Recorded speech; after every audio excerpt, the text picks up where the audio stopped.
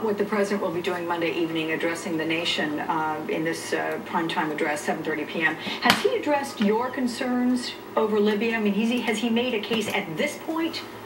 You know, I think he probably will, and I'm glad he's doing the address. I'm a supporter of this president. I'm completely committed to his success and his reelection. I'm confident that both will happen, and I'm glad he's doing this address. I just believe that in the future, it is imperative that we consult first and act second, except in an emergency.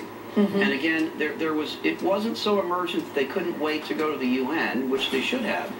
But I think there should have been a simultaneous discussion with the U.S. Congress. Imagine how we would all feel if, God forbid, a Republican president were elected, and he, or God forbid she, decided to attack North Korea because Kim Jong-il is brutalizing his people without consulting the Congress. We wouldn't be very happy about that.